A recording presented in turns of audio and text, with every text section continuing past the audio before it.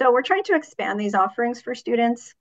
And so I'm asking that you consider writing an honors section. In particular, though, for those of you who have been hesitant in the past, we do now have a process. And actually, Jeannie was part of the pilot of this. We have a process now where a student who, let's say, for example, is in the last year or their last semester, and the classes that we're offering in honors don't meet or fit with their needs for their GE or major prep.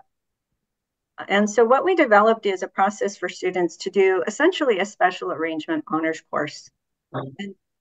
And so the guideline is, did someone have a question or comment? Okay, so basically what the student did in the case with Jeannie in accounting was the student wanted to take accounting, but honors was not being offered in that particular semester. But because the class had already been approved for honors, we were able to add a section for the student. So essentially it became a combined class. That is, she had both honors and non-honors, actually specifically one student completing the honors requirements. And so that student was able to complete his honors requirements. So again, some of you may have thought about it, but may think, I don't really necessarily want a whole section of honors, but it gives the student the opportunity. But what has to happen is the class has to be approved for honors in order to offer that option to students. Shin, yes. Yeah, Melissa. I teach programming class like C++ and Java. So only one class. So I don't think it fit for an honor class. But is there any way I can, like Jeannie has some, some special project. So maybe one or two students can be categorized as a honor class.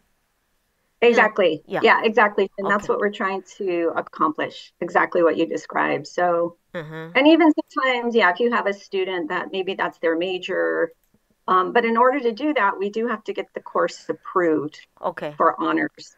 Oh. And again, Shin, it might not be your intention to ever offer it on the schedule, Uh-huh. but if we have it approved, then we can let the students know that they can take it through this special arrangement. Yeah. Okay. So essentially it is an additional project. And Yeah. the nice thing is your colleagues, Allison, Jeannie, Cynthia have all taught this sort of combination where you have both honors and non-honors. So okay.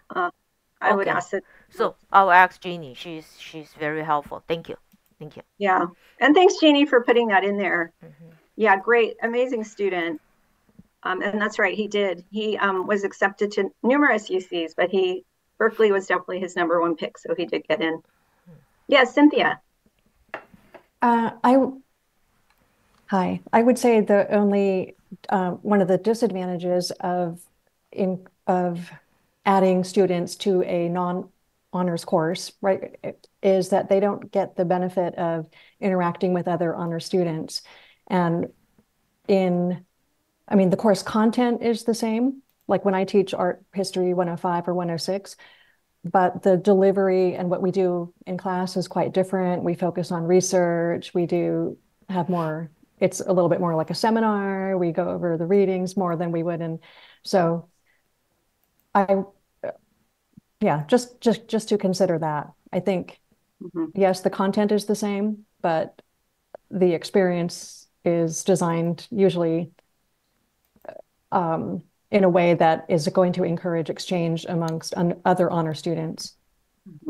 So I think you would just let the student know if you're willing to take them into a non-honors course and that they would be the only one taking that path. I would tell the student, give them the option saying, oh, well, if you wait till next semester, then you could have the benefit of taking it with others and your peers who are also honor students.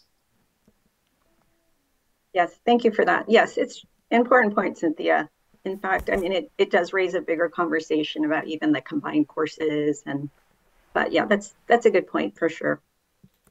Are there any other questions or comments about that?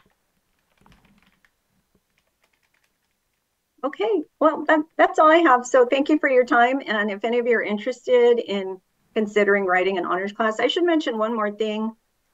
We do now have a few online honors courses, which for a long time we hadn't, but then of course, that thing that happened back in 19 changed everything. So we have now honors online. So that's another option. Same thing. It gets a little more challenging to combine honors and non-honors in an online format because some of the guidelines from distance ed. But anyway, feel free to contact me if you have any questions. Thanks again, Georgia. I appreciate the time. Yeah, thank you so much, Melissa. I'll Okay. see you out in the course. Yeah. Okay. Bye-bye. All right, bye. Okay, next item. Um, where is this? Tattoo apprenticeship. Oh, that's a little rough. So what I'd like to do is spend the next time. We don't really it's just my personal opinion. I don't feel like we have conversations about curriculum, and a lot of times these are just kind of things that happen naturally within our areas. But this one's a little bit of a different kind of moving forward. So I wanted to open it up to a larger conversation and introduce it. So the faculty who's running with it is Sandra Lowe, and then in collaboration with Danny Cancino. And then I also invited as a guest, Dean Bridget Hernandez, who's here. And one of the things I really want to encourage is more kind of collaboration between divisions, because a lot of times in the past, a lot of these divisions were